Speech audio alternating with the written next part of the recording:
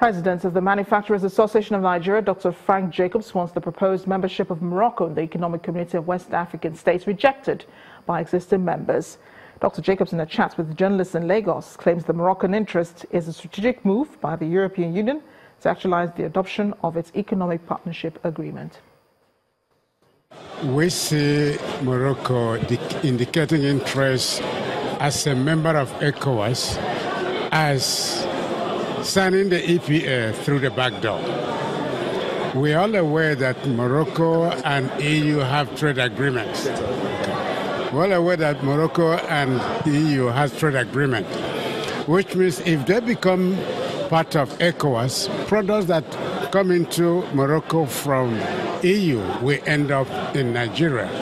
Afro Nigeria is the biggest market among all these countries in ECOWAS. So we are vehemently opposed to Morocco being admitted into ECOWAS. It will really affect us badly.